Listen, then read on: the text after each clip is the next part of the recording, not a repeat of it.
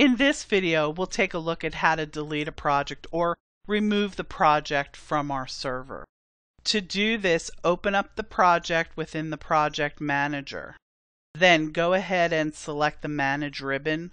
Along the Manage ribbon, you'll see an icon that says Remove Project. Simply click this icon, and then a dialog will appear prompting you or warning you, are you sure you want to remove this project? Make sure that you definitely want to, because if you do, it will permanently be deleted.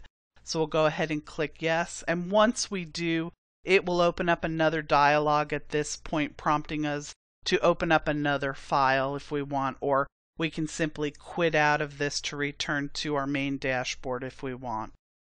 That covers the basics of deleting older projects or removing a project from your server.